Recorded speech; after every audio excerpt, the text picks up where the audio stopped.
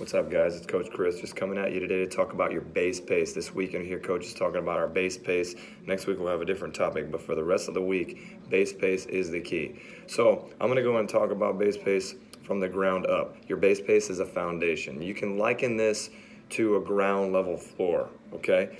And then the walls that are up on the side, and then the roof, okay? Without that foundation, if it's sketchy, okay, the whole building is going to come toppling down. So I'm going to give you a little example of a little Jenga block here.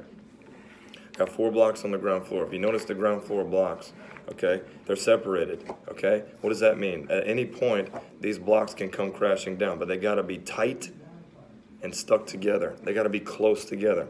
Once we start adding our push paces in there, okay, start adding those other areas to improve our fitness, okay, we notice that we start feeling good. We start feeling solid. Everything just kind of seems to be working out really well, okay? And then what we also notice is as we keep doing this, okay, we get stronger and stronger, and then those walls keep coming up. That's our push pace. We're building off of that push pace. We're able to hold that push pace. And then we start adding the roof, which we can liken to our all-out effort. That roof is the top. It's like the cherry on top, okay?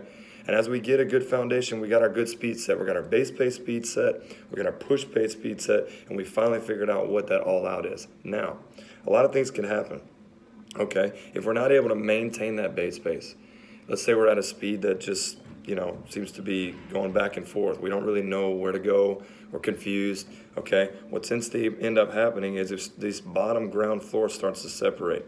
And if we're not consistent, that separation can cause all this other stuff to be affected. For example, what other speeds? Push, and ultimately that all out. And then guess what? Everything just comes toppling down, okay?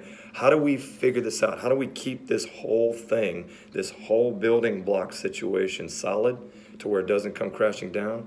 Well, you got to keep working on it. You got to keep fixing it. If your house breaks, okay?